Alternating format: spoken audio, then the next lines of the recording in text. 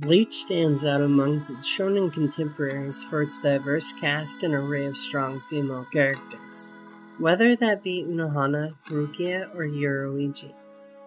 Though some of these have been given attention, one that has flown under the radar, especially for new viewers, is Tatsuki Arisawa, the resident Karakura town tomboy. Introduced early on in the series as Ichigo's oldest childhood friend and Orihime's best friend, she was notably cool-headed but fierce and protective of her friends when provoked. Though as the story had left the human world, she basically vanished, and as of where the story is now, she's played a relatively minor part. Despite this, people have grown fond of her and what she is or what could have been. Early BLEACH had a certain charisma to it that enticed a lot of people to give it a try. Everything from the art style to the first anime opening just hit a little differently. While Kubo has grown and developed into a truly exceptional artist, there's something about these rougher punk drawings. On the surface, Tatsuki is a character that fits well into the general vibe and aesthetic of the early series. Besides Rukia, she was the female character that really stood out to me. While she is a feminist character in the sense that she would probably kick your ass before explaining why what you did was stupid, her personality doesn't start or stop there. Most of the time she is notably more mature and cool-headed than her contemporaries, and only matches the energy to threats or comments at the expense of her friends. Even at an early age, she was shown to be a perceptive and caring person. She first met Ichigo at the age of 4 at the dojo they would train in as children. Anytime they sparred, it would result in Ichigo crying, though she noticed whenever his mother would come, the tears would dry up and he'd be back to smiling. Their friendship grew from there, with Ichigo referring to Tatsuki affectionately as Tatsuki-chan. That changed though when Ichigo's mother passed away at the age of 9. Tatsuki picked up on Ichigo skipping school, and this prompted her to go looking for him. When she found him, he would sit alone by the riverbank from the morning until the night, with her thinking that he was waiting for his mother to return. As the two grew apart, this weighed heavily on her, leaving her to truly feel terrible for what he was going through. In Chapter 18, in a conversation with Orihime, she details how hard it was to even look at him during this time. While Tatsuki always appeared to be receptive and a little bit ahead of her peers, this probably just reaffirmed those traits for her. She'd go and visit Ichigo, and the two would have pleasant interactions. In Chapter 19, when Ichigo is looking at the grave of his mother, the thought that is recalled is one where both her and Ichigo are scuffed up. As she overlooks the riverbank, she asks him whether or not he can see ghosts, as other kids have started a rumor about it and tease him for it. While Tatsuki is perceptive, and later in the series she's even suspective of the ongoing distance of Ichigo, she takes him at face value and trusts in her friend, sitting down next to him to detail about those talking bad about him and how angry it made her, prompting a laugh out of the young Ichigo. Chapter 25.2 comes shortly after a lot of this backstory is given, and isn't something a lot of people have gotten the chance to read. Titled things like Loneliness, it takes a deviation from the main story to show us June 18th, the day after Ichigo confronted the Hollow that killed his mother on the anniversary of her death. With the panel starting from Tatsuki's POV, you see the back of Ichigo's head and an accompanying message of "I knew you'd be here." This time, only Ichigo is scuffed up from the previous fight with the Hollow and has understandably skipped 2 days of school in a row. Always being thoughtful of friends, this brought Tatsuki, who is well known for being a good student, to take a leave of absence herself to go and look for him. She stares him in the face before looking away, thinking about how the new Ichigo has become so distant and caught up in matters beyond the human. Every time things like this happen, I will be reminded of the summer of 5th grade. It was when my nickname changed from Tatsuki-chan to Tatsuki. I couldn't really tell, but that feeling was probably the closest to loneliness. The two had grown apart, and at this point, even early on in the story, it seemed like the distance was truly worlds apart. Ichigo had finally defeated her in judo and never did another match again. He'd grown taller and larger than her year to year. There was a void in the friendship between the two, and as perceptive as ever, Tatsuki felt as if it had just grown deeper. Despite this, she had always been there for Ichigo, and would drop whatever she is doing to go and check up on him. Later on in the short chapter, she says, "But I am not interested in how this feeling resembles loneliness. and proceeds to get up and strengthen her resolve, playfully hitting him before telling him to come to the arcade with her. While Ichigo was struggling, her residual pain seeped into Tatsuki over the years. Her masculine inclinations and action-oriented approach to things hadn't seemed to close any of the gaps between the two. However, her deep empathy and emotional intelligence led them to have a unique relationship that was never replicated again in the series. Though her more tomboyish desires for competition and the like haven't been fulfilled, it's her problem-solving attitude that leads her to simply know that getting Ichigo out of his own head was exactly what he needed. Taikubo himself says, "Childhood friends, infinitely far yet a close existence." Tatsuki has a mixed feeling on the very next day that Ichigo fought Grand Fisher. It's a sad feeling when friends grow apart the older you get, but Tatsuki has found a way to check up on Ichigo after all those years. And she knows in the back of her head that through her care for him, that if she ever needed him, he would be there for her. While Ichigo had grown apart with Tatsuki by middle school, she had met Orihime and had somewhere else to put her protective energy. Throughout the series, you can see Tatsuki being the knight in shining armor, so to speak, for her. Whether that be keeping Chizuru away from her, or attempting to protect her from Numb Chandelier. While everyone else is caught up in their own business, Tatsuki is there for her, rushing to the scene. Even as Tatsuki is being tortured and about to be killed, the priority on her mind, as she looks onto Orihime, is the desire for her to stop crying. The pleading for her to stop crying as she falls to the ground shows you how strong the resolve Tatsuki has is. While she has her own desires and awaited fulfillment, she leans back into those feelings she had for Ichigo all those years ago, except this time for a seemingly helpless Orihime. Afterwards, as she is healed and Orihime is heading off to the Soul Society, she accepts the strength of her friend, as she has with Ichigo, and refers to her as the second strongest girl in all of Japan, taking her at her worth, just wishing for her to come back okay.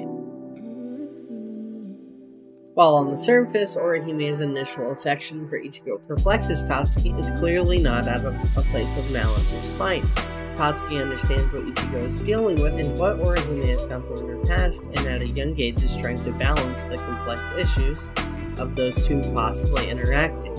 When Kon takes over Ichigo's body and approaches Orihime, rather carelessly, Tatsuki steps in, pulling him away.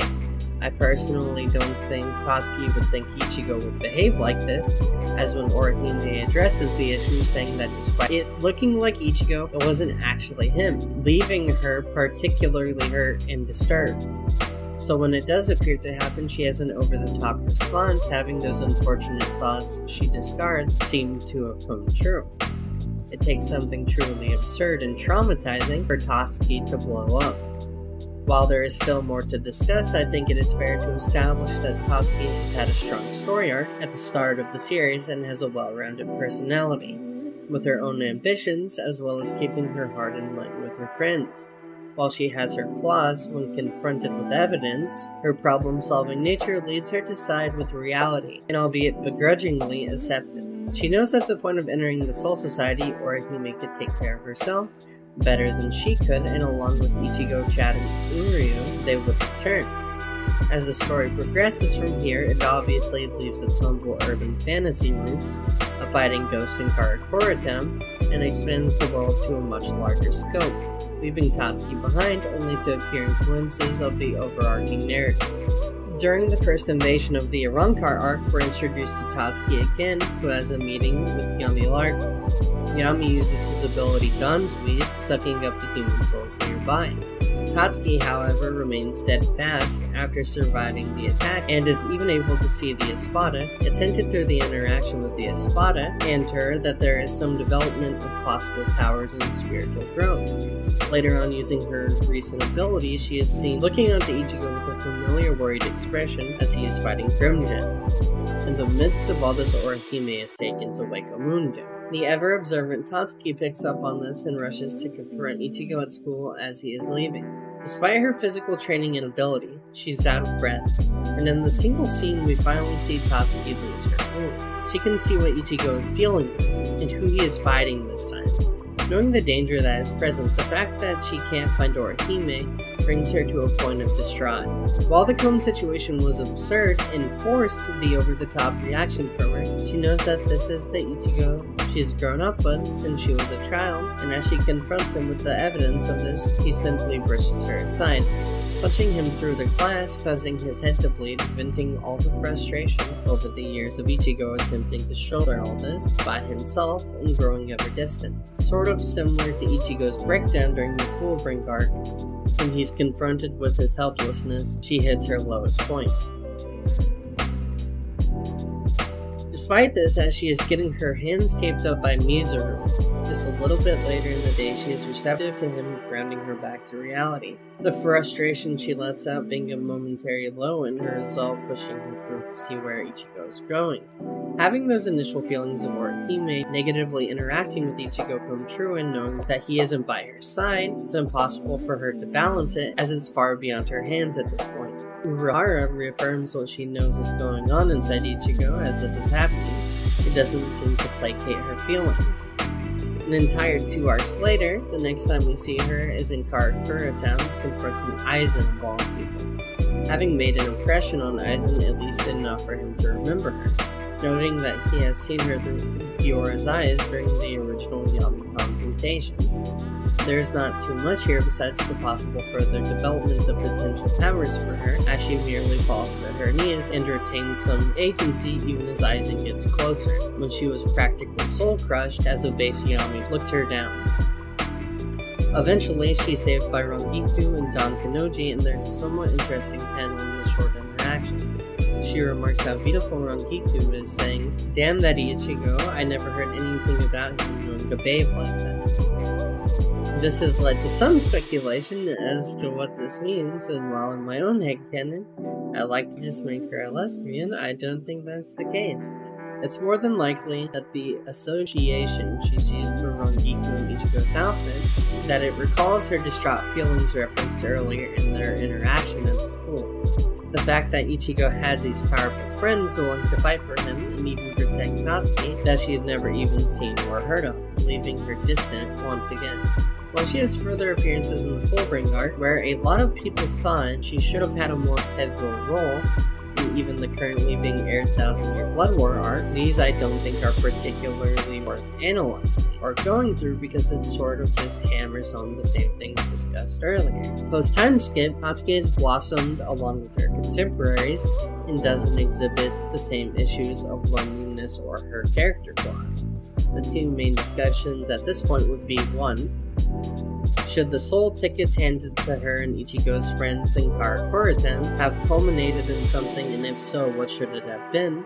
And 2. Should she have been more involved in the Fullbring arc? And if so, should she have had her powers develop during this arc as a Fullbringer, or play a different role? Discussion 1 I don't care as much about, because while it is a good scene and an interesting choice by recently appointed head captain Shunsui, it sort of just ends up being a nod to the fact that their well-being is still in his mind or heart. It can indicate that something is going to happen in the future, and especially with the returning faces of all stripes in the 1000-Year Blood War, it's easy to see why people wanted something more to materialize. I think it's okay that it didn't. While I love Tatsuki and wouldn't mind even just a little scene of them at some point in the arc, I don't consider it a failure or anything that it didn't happen. Discussion 2 is a lot more interesting in the sense that as her backstory is Ichigo's childhood friend, and that burden he places on himself being challenged for the first time and even breaking him there's definitely a deeper role Tatsuki could have played.